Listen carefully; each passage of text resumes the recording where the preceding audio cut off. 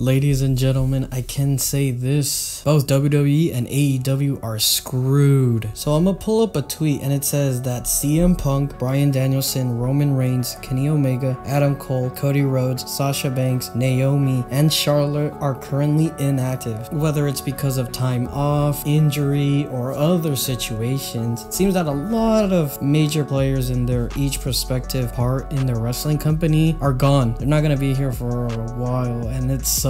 Mostly for the WWE, because AEW at least has a couple of, bright prospects that they have, Jon Moxley, Wardlow, Miro's return. For what I know, I think Adam Page is still there. He's just kind of like depressed because he lost, but he's still there. There's at least still a core, member of the main event roster that AEW has that I'm pretty sure the AEW fan base still appreciates. While for the WWE, it's slim pickings, to be honest. What do we have? Drew McIntyre, Seth Rollins, Becky Lynch, Bianca Belair, Asuka, Sami Zayn, if you want entertainment to be a part of it. Like, there isn't that much believability that any of these roster members have to carry that company. Someone like a Roman Reigns or even a Cody Rhodes. Like, Cody Rhodes was supposed to be that guy because Roman Reigns was probably gonna leave the WWE in a couple of months, but now he's injured. And also shout out to Cody Rhodes. I just saw Hell in a Cell, and Jesus Christ, this guy tore a pectoral muscle and he's over there wrestling Hell in a Cell with Seth Rollins. I don't care if you hate Cody Rhodes, love Cody Rhodes, indifferent, but you have to give this guy some respect, because I know there's a lot of wrestlers, fans, normal people that wouldn't have done what he does. I feel like now that he's finally being liked and now that he's that guy, the fact that he suddenly got injured probably broke his heart and was like, you know what, I'm going in the match, whatever's the cost. If I get more injured, that's on me. That's probably what he told Vince McMahon or something like that. So shout out to Cody Rhodes. But back to the real point of this video, both AEW and WWE are kind of screwed with their roster. Not AEW for the most part, just as it sucks that CM Punk and Bryan Danielson got injured and we have to wait for Kenny Omega and Adam Cole, but they can deal without that. The WWE are in trouble. Because their programs are going to be such boring. What are we going to rely on? The Usos fighting Riddle?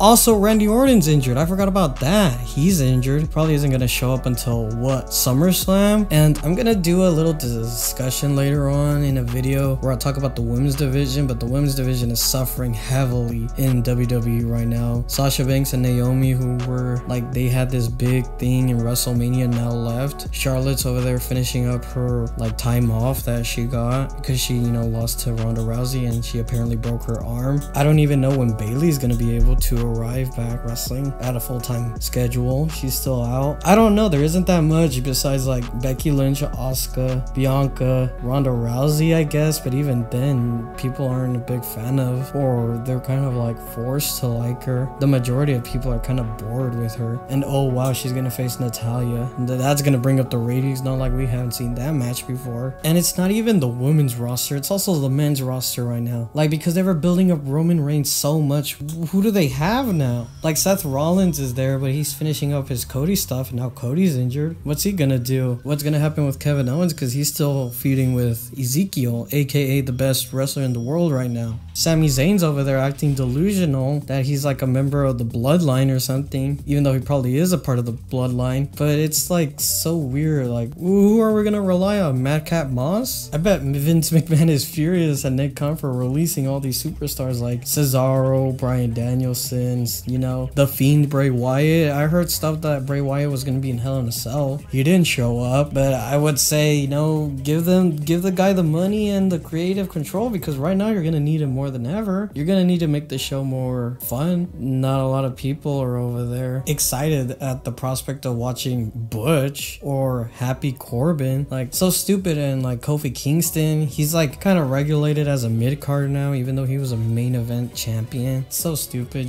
That's what the WWE right now, they're really suffering, and hopefully they do good, because a lot of people are fans of WWE. I like WWE, but just the next guy. But at the same time, when they put shitty products, it makes people go to another place. I'm a man who likes good stuff, and doesn't matter where it's from. I remember I used to watch Impact more than the WWE before, back in 2008, 2009. So that's on the WWE. AEW is gonna do okay. They still have some stars left. not that much, but they still have, you know, Wardlow, Jon Moxley, as I said. So that's basically my case. That's my input on what's happening in the wrestling world today. Remember to like, comment, subscribe. Also join my Twitter. Like, go over there and follow me, because like here's a little rant. I'm in Twitter and the only people that are following me are like porn star or OnlyFans bots. Like, I don't even know if they're real, and if they are, why are you following me? Like, I like one girl with big tits and suddenly that's what I get. You know, I'm suffering from success. See ya.